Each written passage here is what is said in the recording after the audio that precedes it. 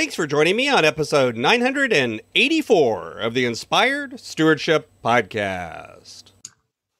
This is Wendy Gentry from Baker University. I encourage you to live your life from the inside out. And one way to be inspired to do that is to listen to this, the Inspired Stewardship Podcast with my friend, Scott Mater. Knowledge is power isn't actually true. Knowledge put into action is power. Knowledge by itself is just fuel for the engine. But the engine actually has to be turned on and run, and things have to happen for you to actually put those things into action, for you to actually get something done, for you to actually make things happen.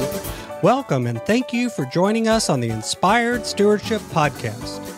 If you truly desire to become the person who God wants you to be, then you must learn to use your time, your talent, and your treasures for your true calling.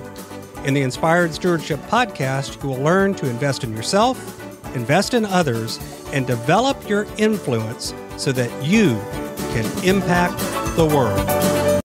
In today's episode about investing in others through stewarding your talent, I talk with you about why being a learn-it-all is a great idea. I also share how this often can make you seem like you're a know-it-all instead. And I talk about why learning by itself is never enough. You've heard me talk about developing your talent, and one of the best ways to do that is through books. But if you're like most people today, it's hard to find the time to read. And that's why today's podcast is brought to you by Audible. Go to inspiredstewardship.com/audible to sign up, and you can get a 30-day free trial. There's over 180,000 titles to choose from, and you can pick one and listen your way to developing your talents via Audible. That's inspiredstewardship.com/audible to get your free trial and listen to great books the same way you're listening to this podcast. In Monday's episode, Kyle mentioned being a learn-it-all instead of a know-it-all. And I loved that phrasing, that thought of being a lifelong learner, being someone that wants to learn it all. And in fact, I would describe myself as a learn-it-all. Back in the days when I was teaching school, the kids used to come and ask me various questions, and oftentimes I would know the answer. And when I didn't know the answer, I would say, I don't know, but I can figure it out. Let me go figure it out for you.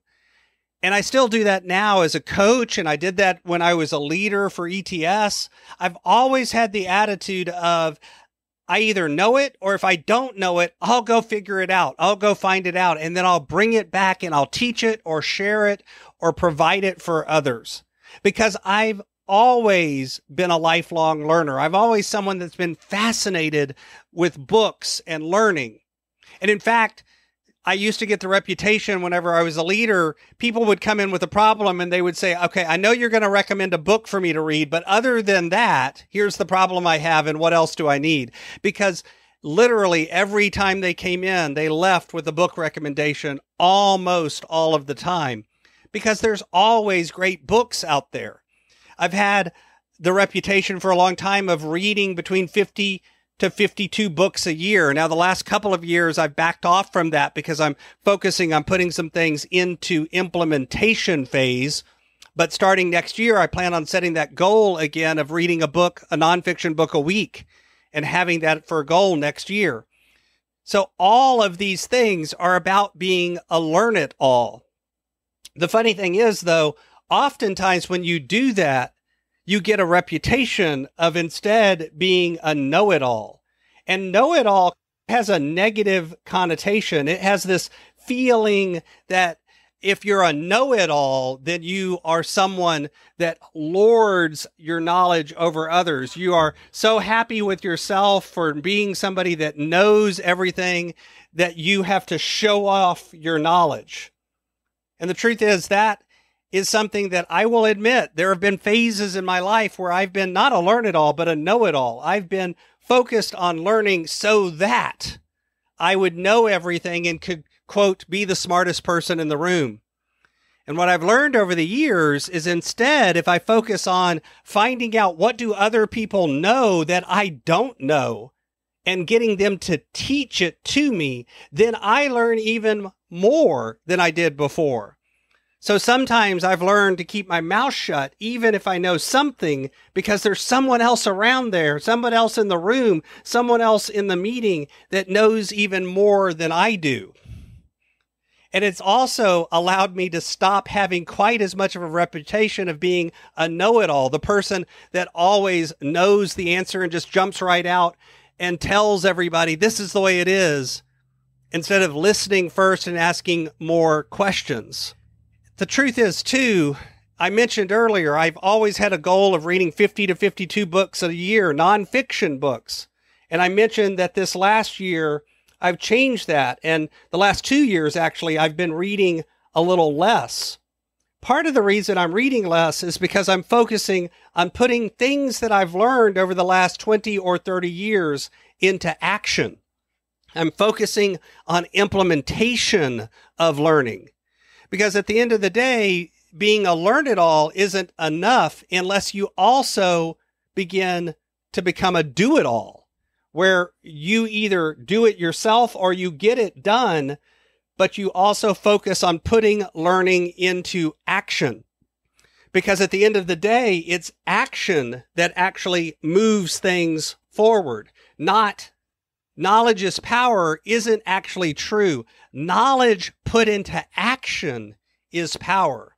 Knowledge by itself is just fuel for the engine. But the engine actually has to be turned on and run, and things have to happen for you to actually put those things into action, for you to actually get something done, for you to actually make things happen. You have to put the learning into action. So what are you doing to become a lifelong learner? What are you doing to put learning into your life? And then what are you doing to put that learning into action? Do you need an accountability partner? Do you need more knowledge? Do you need more skill? Often we misidentify that too. We think what we need is more knowledge when in fact what we need is more accountability around getting something done. So focus in and figure out what is really holding you back from living your calling, and then put into action a plan to fill that gap so that you can move forward and do what God has called you to do. Thanks for listening. Thanks so much for listening to the Inspired Stewardship Podcast. As a subscriber and listener, we challenge you to not just sit back and passively listen, but act on what you've heard and find a way to live your calling.